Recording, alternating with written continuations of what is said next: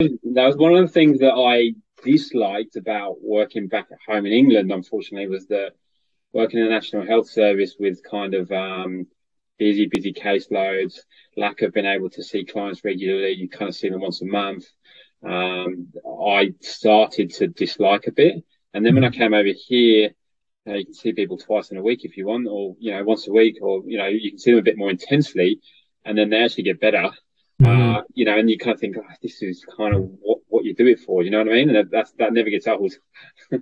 Yeah, so in the UK there is the NHS, right? And Yeah. that's a public system, Yep. and most clinics work through that system. Um, Yeah, it's interesting. So I haven't been. I moved from the UK 9 or 10 years ago now. But when I was there was a National Health Service. Most physios would sort of go into the National Health Service first, yeah. and then they might go into private practice afterwards. I was in the NHS for 5 years. I did a bit of private work on the side as well.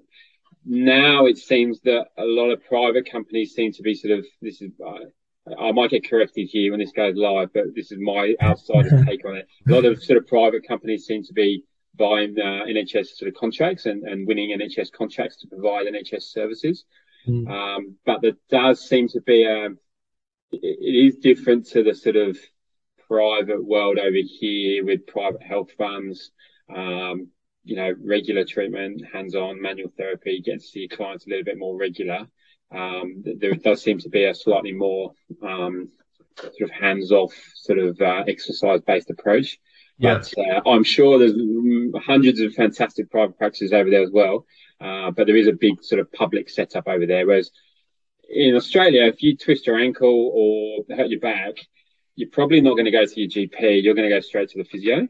Mhm. And you'll see that sort of 1 day old ankle sprain, whereas there's a bit of a sort of mentality back at home that people go to their GP, then Yeah.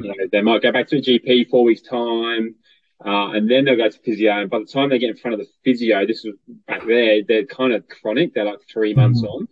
on, and then it's just a lot harder to get a result with them, unfortunately. Gotcha. Okay. But yeah, I mean, I love the NHS. I think it's the best thing ever. But Yeah. like I say, I haven't worked in it for a long time, Yeah. and I certainly, from a treatment perspective, I prefer Yeah. the sort of system over here. Yeah, and it's kind of a mix here. Like people can still go to the GP and come see us, or they can just come see us. So Yeah, I think accessibility is better, which is what I quite like.